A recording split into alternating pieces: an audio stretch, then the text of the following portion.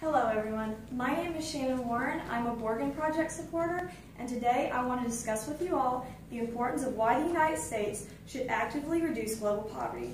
But before I continue any further, what would you say if I told you that the United States made a promise to the world in 1970 and that is still unfulfilled? Well, this is what happened when American leaders and other wealthy nations during the 1970s pledged to give 0.7% of their gross national income to international development aid in 2013. 5 out of 28 nations exceeded the 0.7%, while the United States only gave 0.19%. Now keep that information in mind, because during my speech there are 3 key reasons that I want you to remember. The first reason is national security. The second is the environment, and the third is the economy. These reasons are going to be important because these are the motivations as to why the U.S. should be actively reducing global poverty. So with that, I'm going to go into my first key reason, which is national security. The integrity of the U.S. national security sector could be drastically improved if we were to reduce global poverty. When analyzing global poverty, one can find that issues such as increased violence are more prevalent in poor nations.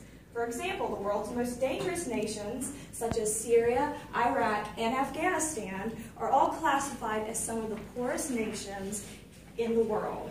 When aid is given to countries in order to improve regional economic development, not only does the U.S. build alliances, but is able to deter people from joining terrorist groups. But don't just take my word for it. Take the case of Congressman Charlie Wilson. In the 1980s, Congressman Charlie Wilson attempted to appeal to Congress the significance of helping to rebuild Afghanistan after the Soviet Union occupation. Congressman Wilson warned U.S. leaders that if we left people, millions of people, angry, hopeless, and desperate, that no good can come from this situation. However, U.S. leaders dismissed Congressman Wilson, and shortly thereafter, terrorist groups like the Taliban took over the government through coordinated violence and propaganda that promised these desperate people a much-needed change. As a result, this provided safe havens for terrorists like Osama bin Laden and al-Qaeda to coordinate and implement the September 11th terrorist attacks.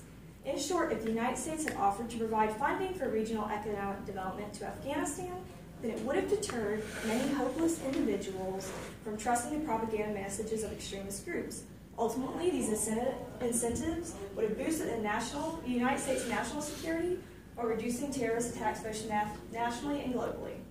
My next reason as to why the U.S. should reduce global poverty is that it will benefit our environment. One of the main issues that poverty does to detriment our environment is overpopulation. And overpopulation damages the environment by polluting and destroying natural resources. In 2015, reports from the UNFPA stated that the average birth rate in developed countries was approximately 1.7 children, but in undeveloped nations, this rate was about 4.3. To demonstrate this point, look at the following slide.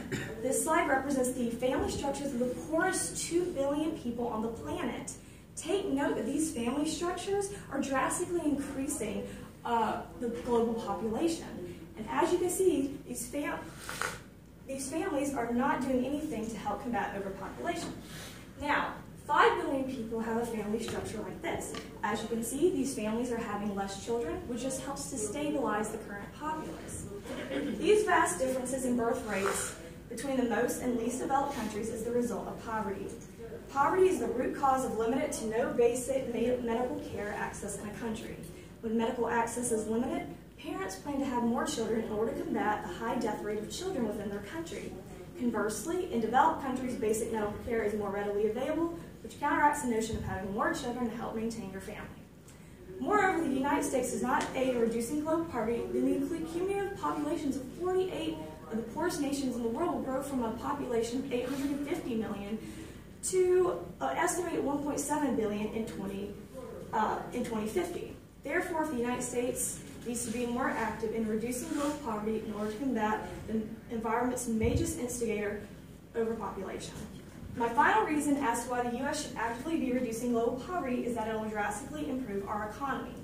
History dictates that U.S. jobs and the economy flourish when individuals from poorer nations transition out of poverty into the working class or the middle class.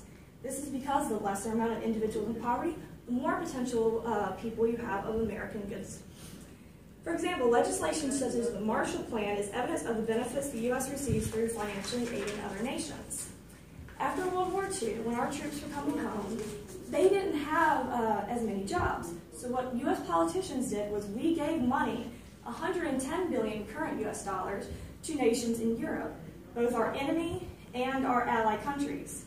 Because of this, we now receive over $240 billion worth of goods annually.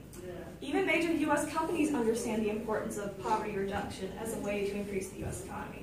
These 50 major companies, American companies, wrote to Congress pleading with them to increase the international affairs budget. This is because 1 out of every 5 jobs in the U.S. is export-related, as well as over 50% of exports are currently going to developing countries. So if the United States wants to tap into an untapped market of 2 billion people, then the United States needs to upsurge funding into poverty reduction initiatives. In conclusion, ending global poverty is not only beneficial to the people that we give our aid to, but is beneficial to the inhabitants of the United States. As a nation, we have continuously failed our fellow global citizens with empty promises to end global poverty. Thus, if American leaders did more to address global poverty, then the United States would not only experience an overall improvement in national security, the environment, and our economic sectors, but we could also be able to claim that we are what we claim to be, a global force for good. So does anybody have any questions?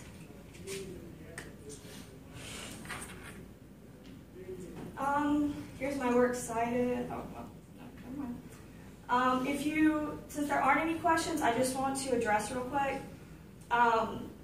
What I'm doing, why I did this is because I have an internship with the Borgen Project. So like she said and many other people, if you're interested in an internship, you can come talk to me.